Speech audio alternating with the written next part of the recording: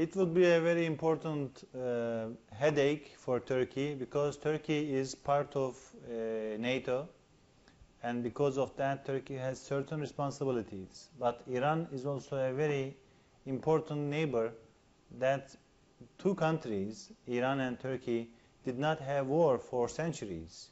And Iran is also an important number second supplier of natural gas for Turkey after Russia.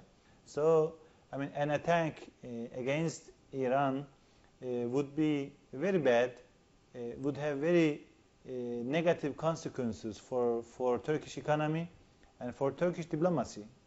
But as far as I know, both Israeli government, the current Israeli government, and the regime that is in power in Tehran are not helping to find a calm, a peaceful, a diplomatic solution to the crisis.